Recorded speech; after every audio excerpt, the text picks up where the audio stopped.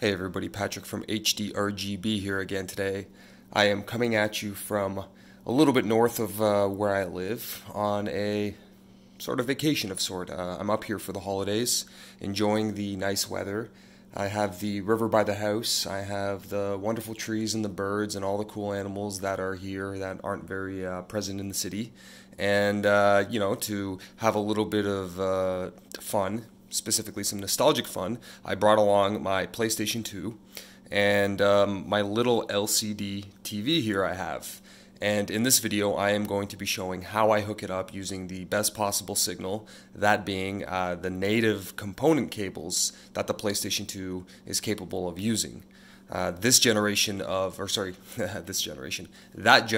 gaming, the PS2, the GameCube, and the Xbox was the first generation to utilize component cables, so it was sort of the crossover between the old school CRT and then the new LCD. And the versatility of the component cables cannot be understated. I am able to hook up this console to the big LCD TV I have here at the house here, and it works wonderfully, or I can hook it up to an old LCD TV. So if this is your first time here, we are a channel that talk all about retro gaming and getting the best possible signal through RGB HDMI installations, or wherever we can use native signal where possible. So please make sure to destroy the like button. Leave me a comment, let me know what you think of the setup, how you incorporate yours, and you watching the video really helps with the YouTube algorithm. It lets YouTube know that you're interested in this content, and I am specifically trying to adhere to the requests of the fans. You guys have told me you like when I post videos about my TV. So this is actually the second video I'm making on this little LCD TV. If you're interested in seeing the first one, I should have probably in one of the corners, I'm going to say right there, I'm going to post a little link to the first video, so make sure after this video you check that one out, or open up in the browser, queue it up, whatever you like. And in that previous video, I hooked up my Sega Saturn to this LCD, and the results were mixed. So here I want to sort of do a new video, a follow-up of sort, and explain why the PlayStation 2 and newer consoles are better suited for this versus the old ones. So take some time, relax, grab a cup of coffee, again, destroy the like button, and sit back here and enjoy on this one, okay? So what I'll call this video type is... I'm going to call this video type, this is part of our Raw Dog Shoot series. So in other words, this is just me with a tripod and my cell phone camera, where I just sort of go off rails, talk about the things that are important to me and try to make this as candid and as genuine as possible, where some of the other videos I post, are more... maybe higher production quality. I'll edit them, I'll add music, things like that. This is just going to be one of those quick shoots, and I want it to be as fun as possible. So with all that out of the way, let's get into this video. Okay, so what I have here is my PlayStation 2. This is just a standard PS2. Nothing has been done to it at all. What I'm doing is I'm using a set of component cables. Now, when getting component cables, you pretty much have a lot of options here. You have the expensive sort of monster branded cables, which are, good cables, kind of overpriced. Then you have the OEM PlayStation cables, or you can even go as getting something cheap as like a Chinese knockoff PS2 cables. All of them will do the trick. In this video, I'm using the monster cables only because I have them. I think I picked them up in a bargain bin for real cheap. And when you see a good set of cables and you identify they're good, they're thick, they look like they're sturdy, just pick them up. You never know when you're going to need them. So after having these sitting in my closet for ages, I thought, okay, well, I'm going to come up here for the weekend. Let me see if I can get some use out of them. And that's exactly what I did here. So I am using this little mini TV that I picked up ages ago, and it's a PVM, so a professional video monitor. It was like a Rode monitor. It was just used for like quick testing, and in a few minutes I'm going to flip it over and show you how it looks. And the reason I'm using this is just because it's a very small portable television. I had a big, I think it was a 27-inch Sony, yeah, CRT that I got when I was a kid. It was a Trinitron, and I had it here in this house, but I was asked to move it simply because it was taking up space. I don't use it much. I come here once in a while, so I thought, okay, well, let me bring a small monitor and just do some testing. So this is sort of my replacement. It's small, it's easy to carry. You know, I can pick this thing up. You know, I can, you know, it's like super tiny. So it's perfect, and it's very well suited for this application, and I'll show you why. So I already have the cables hooked up. Let's just get started by turning on the monitor.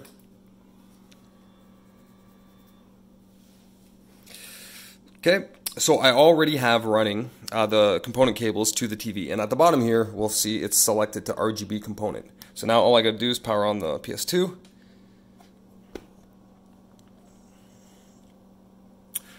And there we go, it'll say component 480 60 frames per second interlace signal. Okay, the PlayStation 2 is capable of progressive, but very few games use it, so it'll show up as interlaced. Now, what you notice with these monitors is when they fall out of sync, they'll start to jag a little, and you see exactly sort of what happened there. It was moving a little bit. Perfect example. So it's kind of stuttering, and the colors are a little off. This is actually just a very simple. What do we got here? There we go. We gotta just kind of wiggle it a little. It's actually just a loose cable. So what I did is I cleaned this off a little with some isopropyl alcohol, and then sort of put the connections back in, and we should get stability in a second here. Let's see. There we go. Okay. So this is what it's supposed to look like. Sometimes when the cables are loose, it'll you know, be a little finicky. It's funny because on a CRT TV, you'll pretty much just lose the signal, whereas on an LCD TV, it'll just pick up what it picks up and omit the rest. So you might get red, you might get blue, you might be missing green, the sync might be in and out, but essentially this is the stability that we're looking for. And so what I have here is basically a portable PS2, I guess, and I say portable because I can easily carry this PlayStation 2, I can easily carry this monitor, I need 2 power cables, and then that's it. I just hook them up to each other and then I'm golden. And the reason why the PlayStation 2 works really well is sort of, I alluded to in the beginning of the video, is that this is that generation of gaming, or this was that generation of gaming, where they were transitioning from CRTs to LCDs. And the programming of the consoles was done in a way where the sync would line up with monitors like this very well. So for example, in old consoles like NES, Sega Saturn, something like that, if you hook them up to a CRT TV, the CRT TV is going to process whatever signal is being given to it, assuming it can do the 240p or 480p, 480i, whatever it is, you'll get a picture. If I try hooking this up to here, specifically the NES, I actually won't get an image because the TV de-interlaces a lot of the signal, and because the sync is off, it won't display a picture. Now, that's just a very bare bones explanation of it. A better example is when I hook up a Sega Saturn, what you'll get is you'll constantly see it changes resolution. So the image will go off, it'll go back on, and it kind of looks like there's something wrong. And in the beginning, I thought there was something wrong with the TV or with the cables I was using, but in reality, what happens is with the Saturn, they will change resolution on the fly. So the boot up menu might be in a different resolution than the opening FMV, which is also a different resolution of the game itself when it starts. So because of the change in resolution, these LCD monitors, I guess it's sort of like a feature they have, is where they'll automatically change, but it has to like desync and resync as fast as possible. With the PlayStation 2, we don't have any of those issues. So for this TV specifically, I like to use these newer systems, PS2, GameCube, I don't have an Xbox, but I'm sure it'll work fine, rather than trying to take an old school console and playing it on a LCD.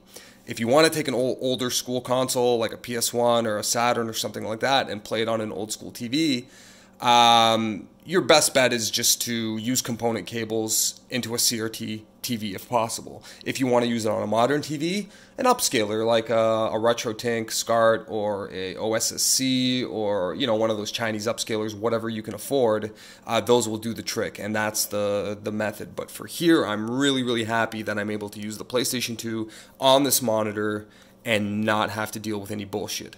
And we can actually take this to a long gaming session. And last night I played this game. Funny enough, I booted up my save file from when I was really young. I don't like not completing RPGs, so I decided to play it, and I actually sat here in this chair and I got sucked in.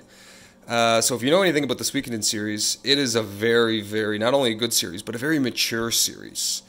And I've learned sort of over the years, as I get older, that I only have X amount of time to play video games. And since my favorite genre of games are Japanese RPGs, it's really tough to make the time to play it. So when I decide to play a game, I want to make sure that I'm going to enjoy it. And if I don't, I really hate stopping a game a few hours in because I don't like it. So I try to do research before I play it.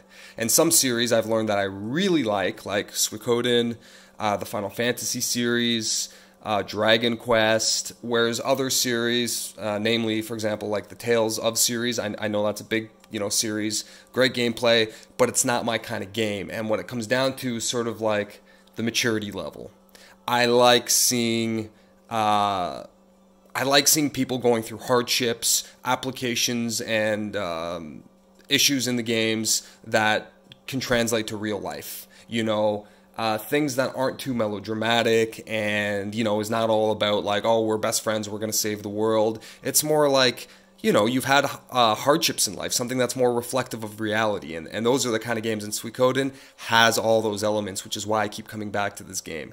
Super fun. So as we see, like this is just phenomenal. So let me turn the TV around and I'll show you how the hookup is in the back. And we might lose signal while I do this just because, the cable might come loose or whatever. But you know what? Before I do that, let me show you how I take this up to the next level. So here, if we pan over, we'll notice on the beautiful PS2, we have a memory card. And what's that? We also have a little wireless receiver. Now, a lot of people don't know this, but the PlayStation 2 did have a wireless controller. It wasn't an official release, but it was a reputable company, and that was Logitech. So Logitech made a wireless PS2 controller that was officially, trademarked, sponsored, whatever, by PlayStation. Not made by PlayStation, but endorsed by PlayStation. So they have the logo right there. And this isn't one of those like cheap Mad Catz controllers. This is a legit, really feels good. I would argue that this feels better than the original one. So we have the dongle hooked up, and if we just push some buttons, boom. Now the reason I elected to use this one and not a wired controller mostly has to do with the fact that if I get tired of playing on this, or if I get eye strain, or if I just want a bigger monitor, I can take this console, hook it up to my big TV using component cables, and then I can lean back, 30 feet or however many meters, and I can play with a wireless controller. So I specifically took this for that reason. And yeah, I mean, we can start the files and whatever. I won't get into the game, but we can see my save files here. So I'm 40 hours in, and because I'm a Castlevania fan, I named the file Alucard. So this has been a blast. So wireless controller, highly recommended for the PlayStation 2. If you can pick this one up at the used market, I would really recommend it. Probably the best controller I've ever used for the system. So now, let's get into how I have these hookups. So, as you see, we're losing a little bit of signal. That is totally okay. I'm just going to totally move this out of the way. So, here we go. This is how this sucker looks. I'm going to move it as close as possible. So, what I have here is these are my component cables. Now, I'm not going to get too much into the features of the TV. I mean, it has S-video inputs. It has composite inputs. People are going to ask about the model of the TV.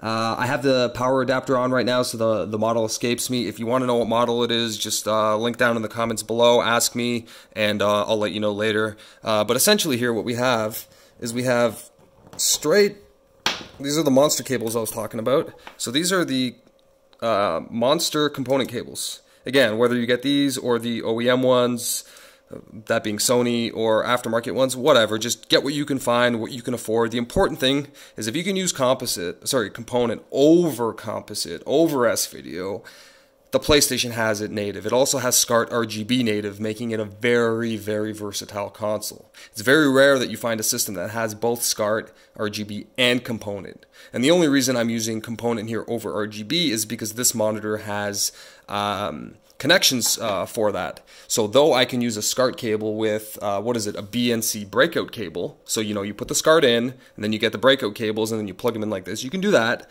but for me, it was just as simple as using the original component cables, and then some BNC adapters, right?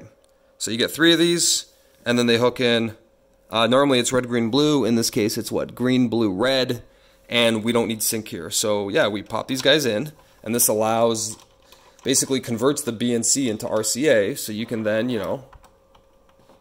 hook up the signal, that kind of thing. So that's how I have it hooked up. And then to get the audio out, I use a 3.5mm to RCA adapter, and then this little sucker has a little speaker there. So we hook up the audio, we got audio in, and then we're golden. Now, as you know, the audio on a little monitor like this isn't that great, so if I want to step it up, and have everything sort of marinate very well and have it the best, which is sort of what I'm aiming for here, because I don't like to game like a chump, what you can do is you can take your headphones. I have these old Bose headphones that I bought like 15 years ago. Real good quality headphones. I just replaced the earmuffs on them. Man, the old ones were disgusting, so I bought new muffs, and these are like brand new. So then we can hook this guy up into here, right? Into, what is it? We got the headphones right there. And now we have loud, delicious audio coming from the Bose headphones with best audio, best signal, PS2. I mean, this is a whole lot of fun.